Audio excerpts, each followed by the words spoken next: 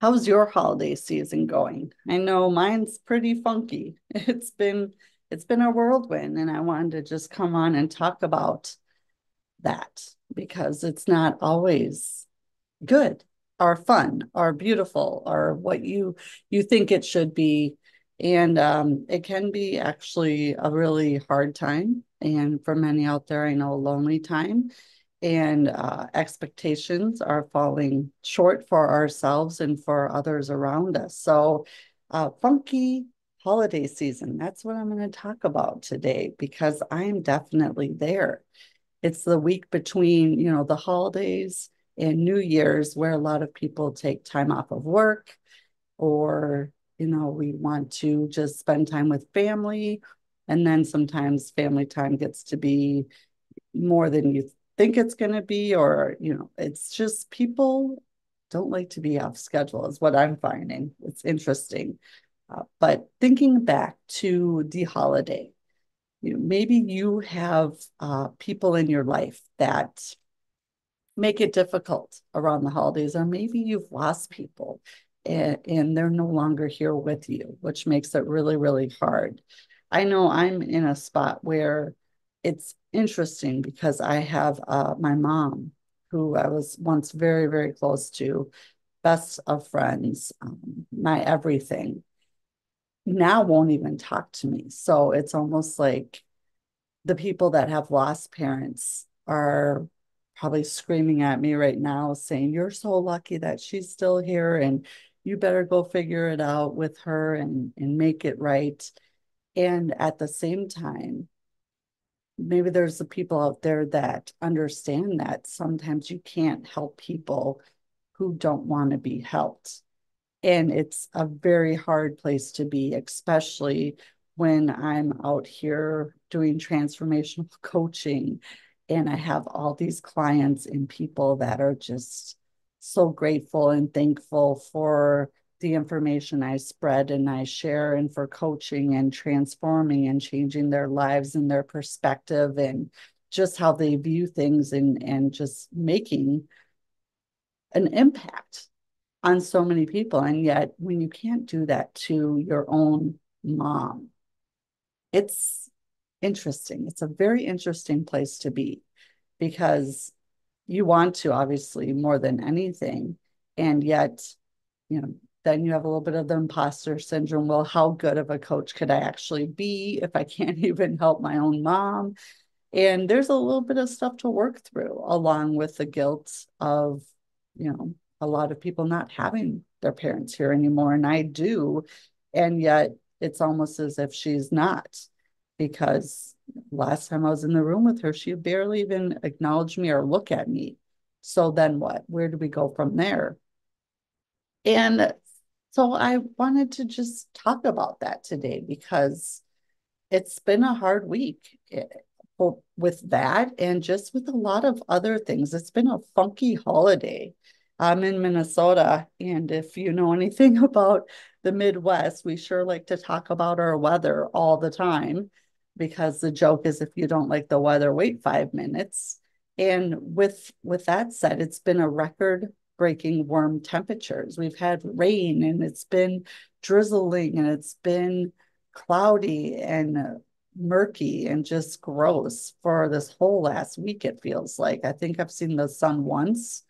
So it's a little bit depressing. There's no snow. It's just gross out. And so maybe that has something to do with it. That's the reason I'm mentioning it. And also, obviously, we talk about our weather all the time.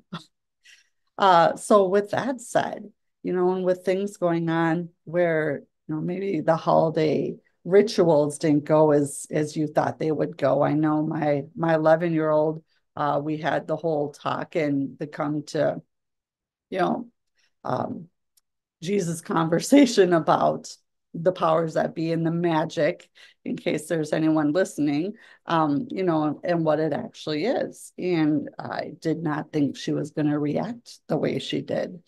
And so that was really hard. That was my mom fail of the holiday season for sure. So that was a hard one for me. And then it just kept going. Then a celebration didn't go as I thought it was going to go. And just you name it, it happens. So then what? Where do you go from there when you just don't, you're not feeling it and it's not going, it's funky. It's not the best time of the year, as they say, and they sing in the songs. Well, what I did and what I wanted to come on and talk about, because I think it's important, whether it's this time of year or any time of the year, is really going back to the basics with me, and that's gratitude. If you've listened to this podcast for any amount of time, you know that everything for me starts with gratitude. And leaning in a little bit more was also the contrast. So going back to what it is, the pendulum, having it swing one way and then back the other. So knowing the contrast of what isn't feeling good, what I'm not appreciating, what's draining my energy, and pulling it back the other way and choosing to be grateful, choosing to take care of what I can take care of and control what I can control, and realizing and really lining up the ducks of what I can control and what I can't control, and acceptance of that. I can only help the people that want help. I can't coach people that, people don't come to me clearly if they're not looking for a transformation or wanting to level up their game, whether it be with their career as a realtor or as a mom, as, you know, um, relationship. I mean, I can go on and on about all the different places I coach. I know when people come to me for one thing, it's usually another area that we actually end up focusing on, which is fine. It's all related, and it's going for and looking at how you yourself can level up. And while we're going into the new year, I know so many people make New Year's resolutions and break them.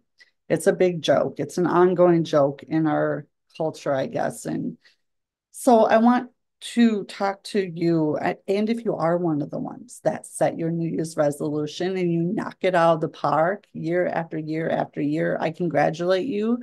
Uh, Many people don't. And so I would also love to talk to you and see how you recommit every day, because that's what I coach on. And if you have something maybe that you do that I could know, I would love to hear that. So reach out to me if you have kept every single New Year's resolution you've ever made and can even remember them once we get to like March or April, because many people can't. So for the rest of you that don't make New Year's resolutions or make them and break them or can't keep them, I want to talk to you. And I want to talk to you about just choosing one discipline, meaning deciding that you're going to do one thing differently every day, whether it's you're going to read for 10 minutes or listen to Audible for 10 minutes, or you're going to exercise or join a gym or an app on your phone or walk on the treadmill or eat something different. What are you going to feed your body differently? How are you going to move your body differently? What are you going to educate yourself with? Make yourself better. Think about that and just choose one thing. And it doesn't have to be this earth-shattering, huge thing that is going to take you from here to, 1 to 100. I'm talking about just picking a thing that you can choose to, and you will choose to show up every day and recommit to. And the thing is as you do that, and as you 1% better every day, at the end of the year, all these small wins and all this compound effect, it will be astronomically huge. And you won't see it, and it won't feel so huge and heavy along the way. But what happens is when we beat our personal best, or you choose to get 1% better every day, you will need a telescope to look back to see who you once were. I mean, that happened to me. So I'm a product of a product. I know it happens. I know it works because I've done it before, and I do it year after year after year. So pick your one thing and decide now that you're going to compete against yourself, not others. You see, amateurs compete against others. The truly successful people that are in the top 1 to 3 to 5%, they compete against themselves. They go to beat their personal best. They don't care and they're not paying attention to others and necessarily what they're doing. They're paying attention to themselves. And they know that every day, if they beat their personal best, if they get 1% better or even more, they're at their very worst at that very moment. You are the worst version of yourself right at this moment if you commit to getting 1% better every day and you compete against yourself, knowing that if you're out there and if you're letting, especially social media or things you're seeing or people are posting, they're making you, it makes you feel a certain way. That's just the top 10% of people's lives for the most part. So stop comparing yourself to that shit. Seriously, put it down, put it away, do stuff for yourself. Quit shoulding all over yourself about all the things you should be doing and pick something that you will do that excites you, that makes you want to rededicate every day and work on this discipline. It has to be yours and you have to own it, because if you don't, and if it's someone else's goal for you, or you're picking it because you think you should, oh, I should lose 20 pounds because my doctor says, or my significant other, or I just know, and you're not feeling it and you're not committed to it, you're more than likely not going to do it. So why don't you choose a goal that you will do? Why don't you choose a discipline that you will do, that you will show up day after day and recommit to, because it's something you want to do and it will get you 1% better. It does not have to be a huge goal. And trust me, I love goal setting. I do work with people on some pretty amazing goals. So you can go from one extreme to the other. So I'm looking at you and I'm asking you, what is in your heart? What will you show up for?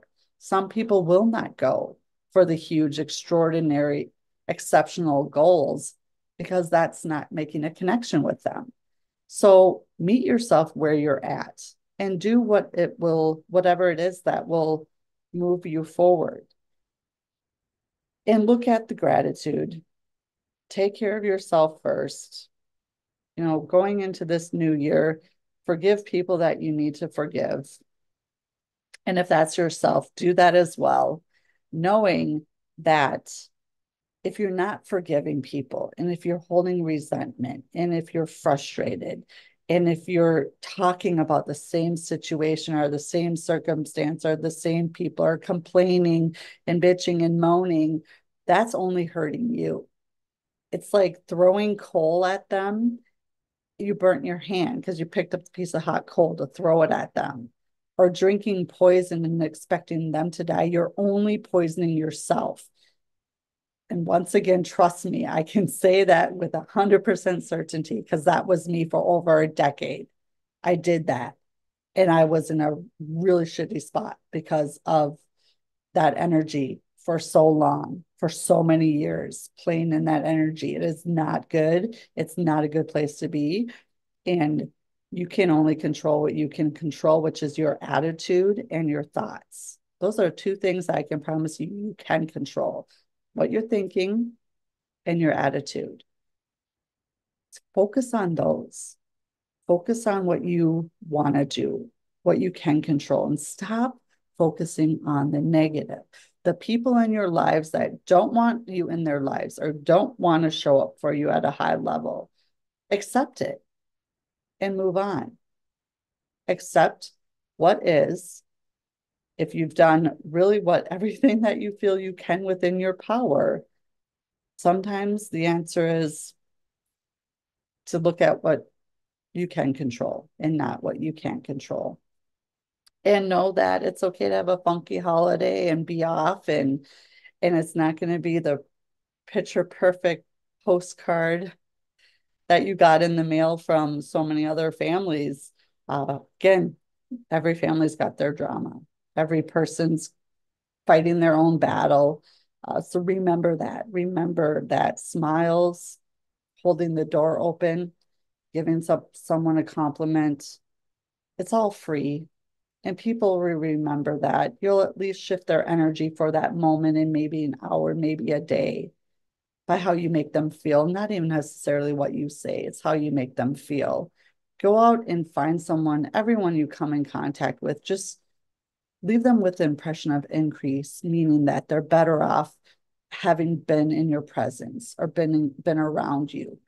What can you say? What can you do? How can you make them smile? And just make that your mission. If you don't have something for the new year, do that. Do that every day, that you're going to make one person, leave them with the impression of increase. Because in doing that, whether you like it or not, you'll feel better. You'll elevate your energy as well. So if you don't have one, there you go. I just gave it to you for 2024, what you can do if you don't have a New Year's resolution or know where to go or what to do. It will help you as well as so many people around you. I just wanted to jump on today and share that. I know that I've talked to so many people, and the holidays are supposed to be beautiful and full of cheer and beauty and love and laughter. And sometimes it's not, and that's okay too.